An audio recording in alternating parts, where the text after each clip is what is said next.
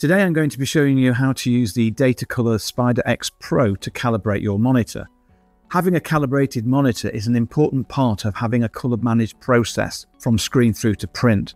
You need to ensure that your monitor displays colours as accurately as possible so that when comparing against a print which has had a custom profile, you're having a close as match as possible between what you see on screen and what you have on your final print. Once you've purchased your Datacolor Spyder X Pro, you will need to go to their website to download the latest software for your version of Mac or PC. Once you've done this, you then just start running the software. Prior to starting the software, you'll need to make sure that your device has had time to warm up, so at least maybe 30 minutes, that the lighting conditions are suitable for assessing the screen, not too bright, not too dark, and that you know where you'll have controls for brightness. Click Next. This is a wide LED screen, so it's just simply click Next. And we're going to do a full calibration. Just have a look on the change settings. We're in brightness. We are going to adjust here. So we've got gamma 2.2, which is recommended. That's to do with, I believe, shadow and highlight details. The white point is 6,500 Kelvin. That's the color temperature of the screen to kind of mirror or match as close as possible the color temperature of paper. Brightness we're going to adjust accordingly to what we feel is most appropriate. Click Next. I'm going to place the device on screen.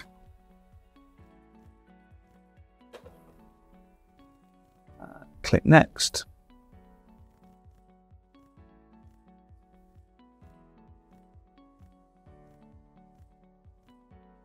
Now, as you can see on here,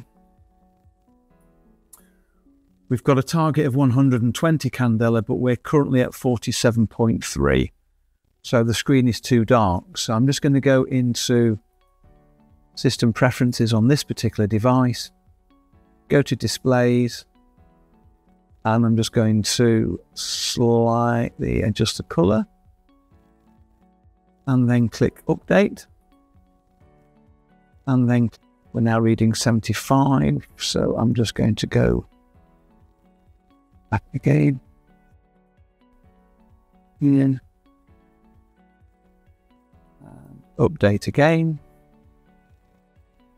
and I'm close enough at 116. So at this point, I'm just going to click Continue. Now at this point, the software is displaying a whole range of different colors. The device reads what's being displayed on screen, and if there is a variation between what it's expected to see and what it actually sees, then there will be an adjustment made, and that is part of the calibration process.